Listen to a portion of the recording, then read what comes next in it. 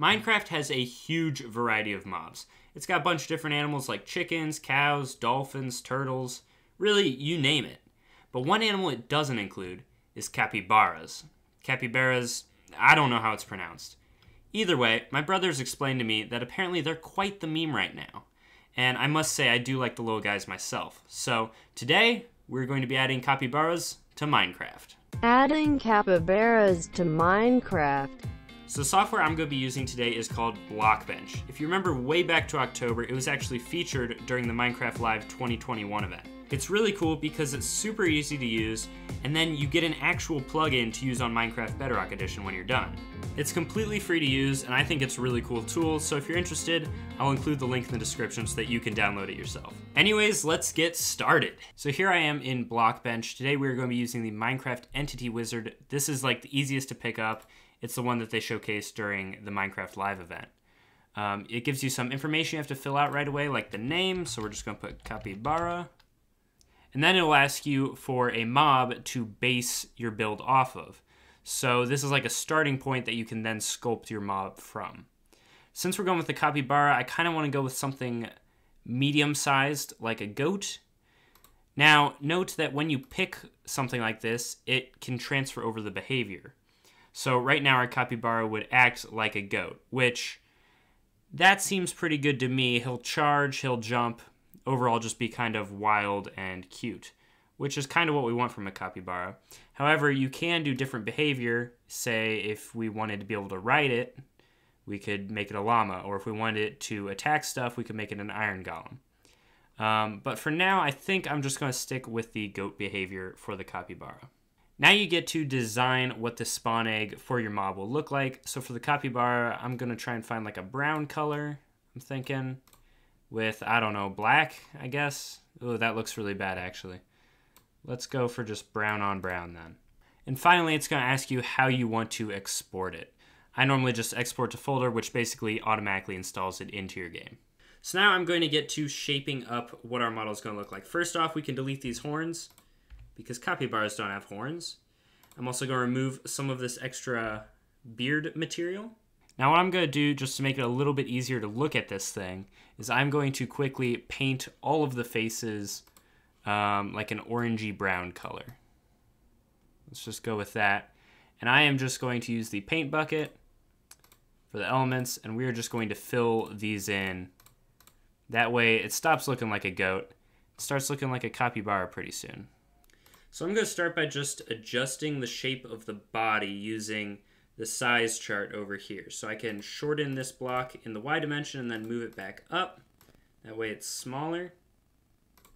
I am going to adjust how much the head is rotated. So I'm going to rotate the head back up a bit.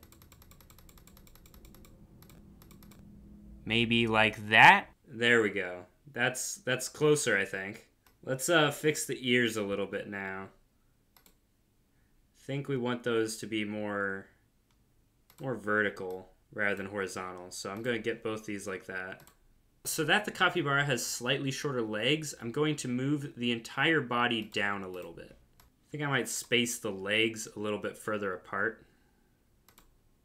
Nope, not like that. Now you can see when I change the size of a block, such as his head here, it changes the map over here.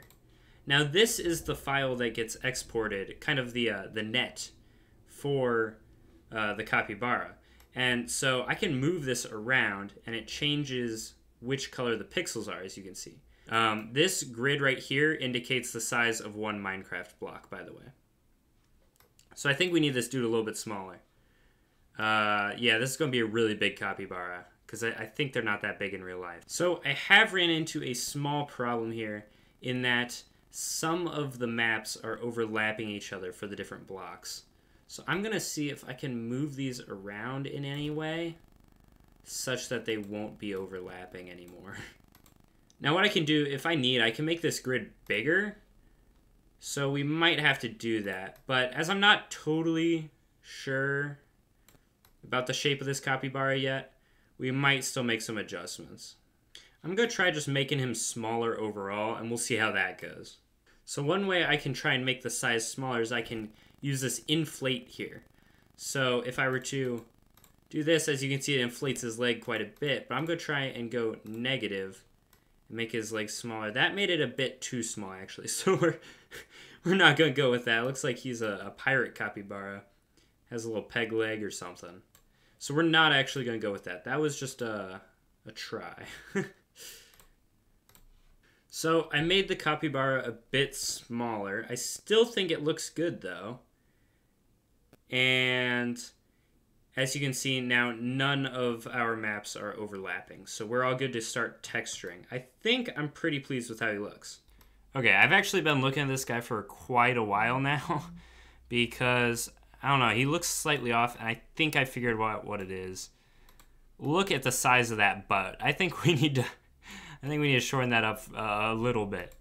I can't believe I could not figure out what looked so wrong about this dude, but I think that might help.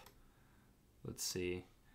Are we overlapping on the net model at all? Nope. Okay, so I think that looks pretty good. I'm feeling good about this guy.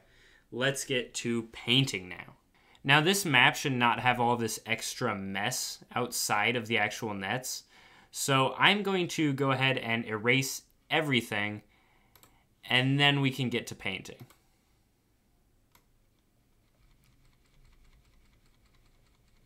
Okay, erasing everything might actually take forever. So what I'm going to try and do instead is delete this texture file. Hey! Okay, nice. Now we've just got our base model. This is what a pro would have been doing from the start, but I'm a noob, so don't judge, guys. So now we're going to create a texture. I'm just going to call it Capybara, because this is the only texture that we're going to have for now, at least. And there we go. We've got a fresh map that is laid out nice and neat, and all of the sides color-coded. That looks excellent. So now, even though it looks super cool, the first thing I'm going to do is go ahead and make it all that orange color again. Because we're going to start painting this bad boy. Now, I want the nose to be like a black color. Like that. And the ears, I think. Let's switch that to element. I think the ears we want to be kind of a dark color. And maybe the legs as well. Now, I'm just putting out like a very basic color scheme at first, and then we'll go through and put in all of the details. So now I'm going to grab the paintbrush, and I'm going to start filling these guys in with just a very rough idea of what I think the capybara could look like. So I feel like already this little guy is fairly recognizable as a capybara. And that's the first thing we're going for, is just to get a basic idea of what it'll look like, and then we'll put in all of the extra details. I'm gonna grab an actual black color and add in some nostrils, I think. Oh, well, maybe our, oh, there we go. I was gonna say, maybe our face is a little small for nostrils, because... Now, I'm gonna try something that I've never really done before, and that is, like, shading on here. Let's take a slightly darker brown color and put it down kind of at the bottom. I'm going to see if this works. I'm going to take the gradient tool now and drag it out. Okay, so we can get a little bit of movement with this almost. And I think that could be useful in quickly texturing these guys. I'm now going to make the body disappear. Whoa, those are some long legs. And let's add a gradient to the head if we can. Kind of like that. And then we can redo the eyes and everything. So now with every bit of our capybara shaded in with the gradient, he is looking a lot more textured and a lot better. I'm just going to add a few more details in, such as a little tail. I'm also just going to add a little bit of texture so it looks like hair maybe. And the way that I'm going to add this hair texture is I'm going to take one of these darker shades and I'm going to kind of drag it out a little bit. Now we're not going to have mirror painting on for this because we want it to look kind of more random than that.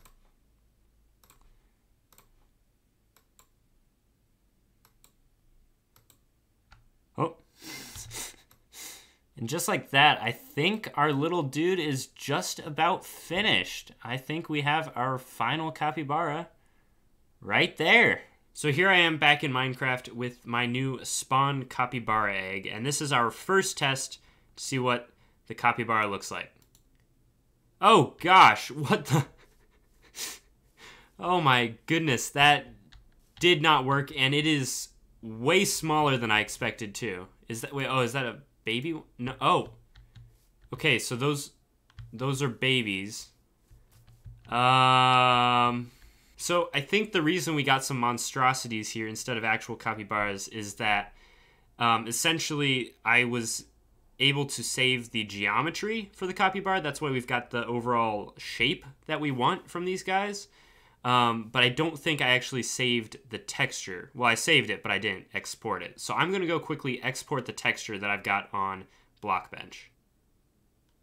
Okay, there we go. That is a lot better. Look at the little dude. Hey, aww. Okay, we have successfully added capybaras to Minecraft. Let's go. Look at these dudes. That is awesome.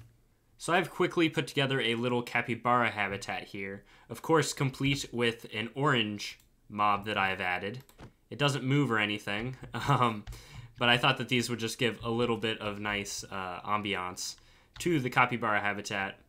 Let's bring them in and let's cue the hopefully copyright-free remix that I found.